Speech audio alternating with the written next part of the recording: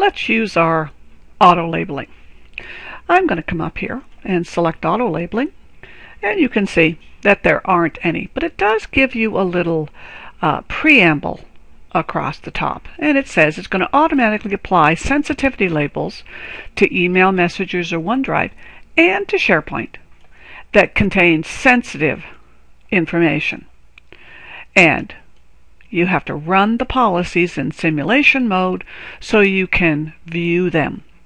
So let's go ahead and we're going to create an auto labeling policy. And of course there are some templates, but let's filter these just by Canada, and then everything here should be based on Canadian. So I have financial, and I've got a couple of templates in here. I've got medical and Health Information Act, Canada Personal Information Act, and Personal Health Information. There's also privacy, and as I select, notice different templates. We're going to come back to this one, and notice this one has a passport number, a social insurance number, a health service number, and so on and so forth. So this is the one we're going to pick, privacy, based on the PIPA. And let's say next. And the description.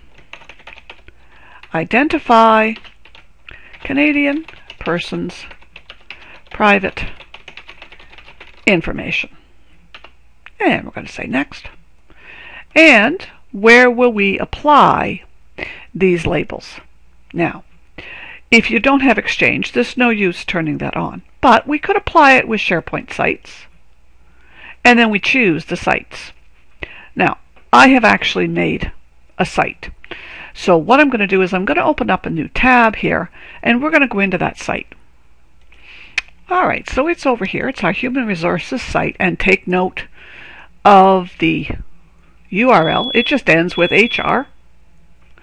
And let's go back to our security and compliance, and let's choose our sites. And I've copied that. No, I didn't. I thought I'd copied that URL. Let's copy that URL. And we'll paste it in there. We're going to add that.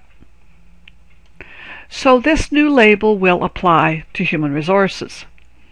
And I'm going to turn it on for OneDrive accounts, but whose accounts?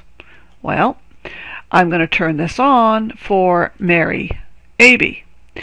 So you have to, of course, know the account. And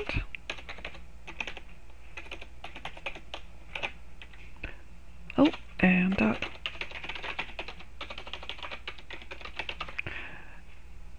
25. And let's add that.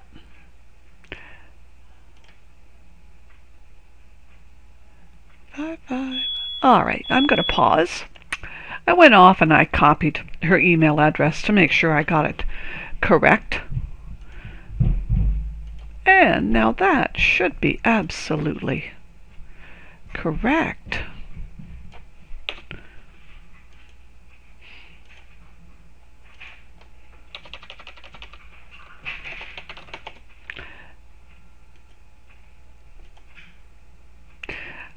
All right, I'm going to pause, and I am going to identify why this will not function.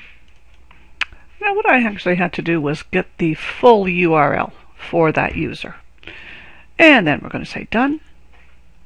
So for OneDrive, that will work.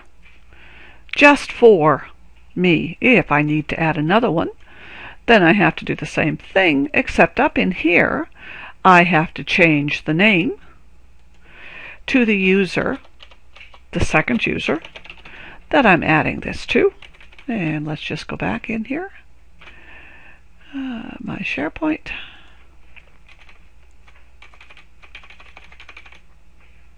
And let's see if we can add Mary here. And we've added Mary. So there are two accounts, and it does tell me here that this will work with for the one SharePoint site and one OneDrive account. And there's no exclusions. And let's say next. Now the policy rules. Now the common rules, if it identifies a passport or a social insurance number or a health number or any sort of personal health, so that would be your health card number. So we're going to leave that. And define the new rules. Low volume, high volume content. We could do a brand new rule. Now both of these are already on. The low volume rule, conditions. Notice it contains and people outside your organization. The high volume, which is again already on, the conditions for that, again, same thing, and people outside the organization. Now I could do it for people inside the organization as well with a new rule, but we'll leave those. And what is the label that you want to apply? Now, if we already have created sensitivity labels, notice they come up. And I am actually going to say confidential. And I'm going to add that. And it's turned on. So the very first time I do this, there may be a lot of matching, and it will take a performance hit. We don't have a lot in our environment, so we're going to say next. Run the policy in simulation mode.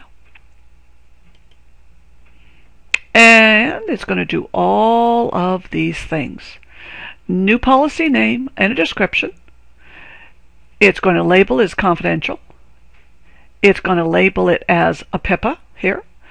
And this is the information. It's going to apply it to these components. And we're going to create the policy. And the simulation is in progress. Now this sometimes can take a bit of time. If you have a lot of content already in, these things should be done. Oh, and it could not find this account. And that's okay. We can always go back in here and we can remove this. So let's go back and let's choose the accounts. And for Mary, let's just get rid of it. And we're done. And next, and next, next again, all the way through. And this is simulation. And it's going to go and work away. Now the account Mary AB has never actually logged on to the environment, and that is potentially part of the issue here. So it's running. Now I am going to pause while it runs, and we'll be back. Now it comes up and it says we're running the policy to see if there's anything that matches the conditions right now. Right? But take note of this. It might take up to 24 hours. So we're going to say we're done with that. Now, it is doing this simulation. It's going to go through everything and find out if there's anything in there that matches this. Now, it could take, as you saw, 24 hours. But maybe we'll have a chance to come back tomorrow and see how it's working.